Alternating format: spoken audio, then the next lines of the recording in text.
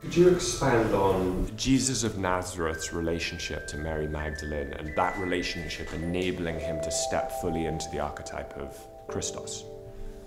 I don't know about Jesus. Let's talk about Christ, because in that case, we understand that the ultimate goal of each one of us, and for which this is a very powerful example, is to become fully androgynous. It means to really awaken the masculine and the feminine within each one of us, which is one of the keys also for the next phase of humanity. So this meeting of the Christ representing the masculine, with Magdalene representing the fully awakened feminine principle, uniting, we're creating the androgynous, reinforcing the etheric astral bodies of the Christ, so they could go through that sacrifice energetically.